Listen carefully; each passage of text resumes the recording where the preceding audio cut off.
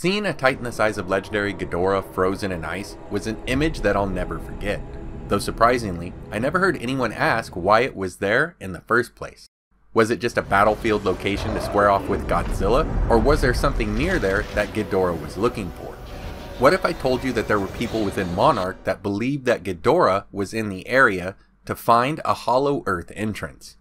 If this is the case, it not only gives a stronger connection between King of the Monsters and Kong of Skull Island and Godzilla vs. Kong, but it may also reveal Ghidorah's ultimate plan on Earth, and if not stopped by Godzilla, it could have become so powerful that even Godzilla in his burning form may not have been able to stop it.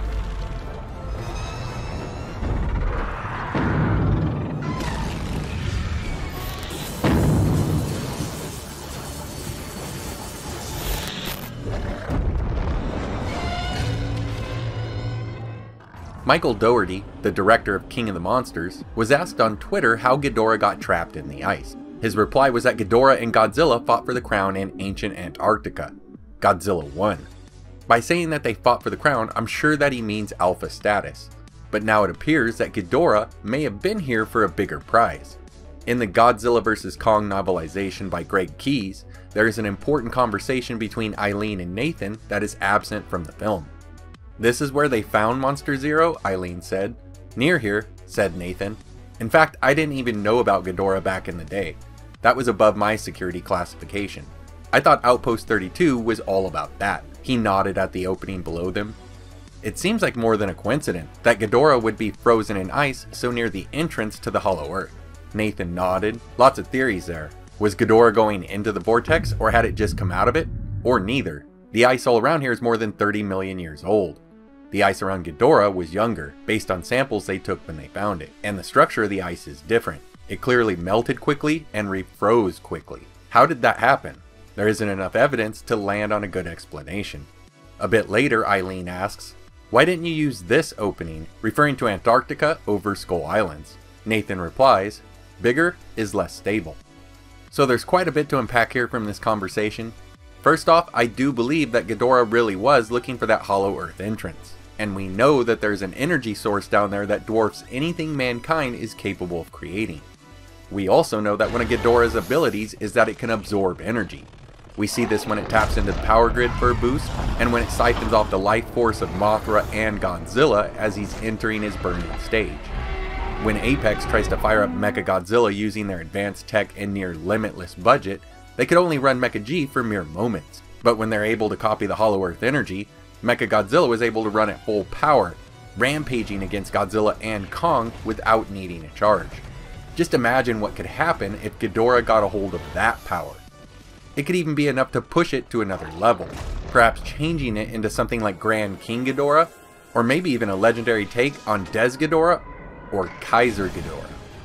In the King of the Monsters novel, also by Greg Keyes, it's said that Ghidorah absorbed radiation from the Isla de Mara volcano to provide the nourishment necessary to regenerate its severed head. So I wouldn't rule out a level up or mutation from the possibly infinitely stronger Titan power source. Nathan did say that Ghidorah may have already accessed the Hollow Earth and was leaving when confronted by Godzilla, but if it did get in, I don't believe that it got to the source.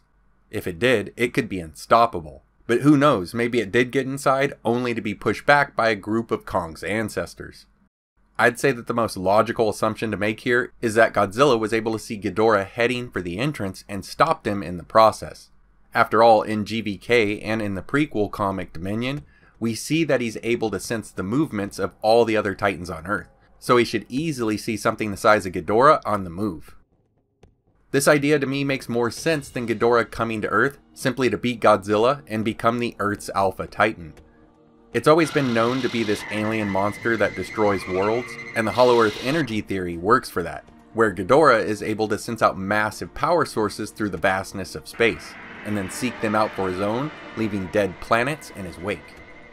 They even note that Godzilla's energy signature is similar to the Hollow Earth power, making the planet even more enticing to Ghidorah, and giving yet another reason why the three-headed monster and Godzilla would forever be linked.